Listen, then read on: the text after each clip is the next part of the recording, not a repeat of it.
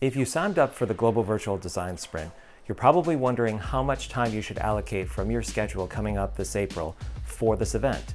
Is it going to be the full week? Do I have to tell my employer that I need to take the week off? How am I going to manage with other dependencies that I have offline?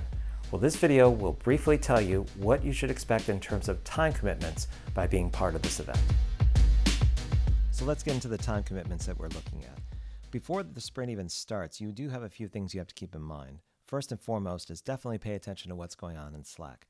The updates are going to be coming fast and furious towards the latter part of March. You don't want to miss much. Emails will have the summaries of what happens in that channel, but if you really want to get to know the people you may be working with, as well as the greater community of practitioners that are involved with this event, you definitely want to pay attention to that channel. You also need to know and be able to keep track of the sprint team that's going to be forming and the sprint structure, as well as your role that you're going to be taking on. Now, this is something that you probably don't know at this point since teams haven't formed as of the recording of this video. But when they do come up, you're going to want to take some time to make sure that you understand what your role is, what you're on the hook for, and what you're responsible for. And the amount of time allocated to understanding that may differ from team to team, but it is something that you definitely want to keep in mind. Now, during the actual sprint, same thing as before, just make sure you're paying attention to Slack if that's your platform of choice for cross-collaboration on your team. For any online together activities that your team decides to do as part of the design sprint process, you want to be present and active. Try to cut down a lot of the distractions that normally may come into you being isolated in a remote area or virtually. And you also want to make time for offline alone activities.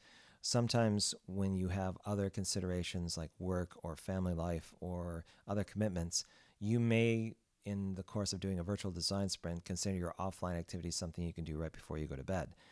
It's a mistake to kind of think that. You definitely want to allocate and reserve particular times during your day or even at night where you're going to have uninterrupted time to do those offline alone activities that your team is kind of counting on you for when you come back for the next session.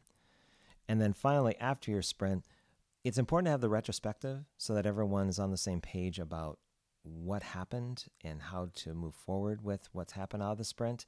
For some sprint teams, they want to continue on with what they've done and see where it could potentially go as a real product. And then for those that are looking to promote themselves and their professional brand as being part of this event and this exercise, you want to definitely take time out to do that, either on social media, written word, on Medium, whatever your choice of avenue is. You want to allocate, I would say, especially after the event is over, if you can, anywhere from 5 to 10 hours to really put some material together that you can look back and point to and say, this is a summary, just an accurate summary of my involvement with the Global Virtual Design Sprint. Thanks for watching this video. If you have any questions or comments about what you just saw, feel free to post below. Otherwise, like and subscribe at your leisure, and stay tuned for more videos about the Global Virtual Design Sprint.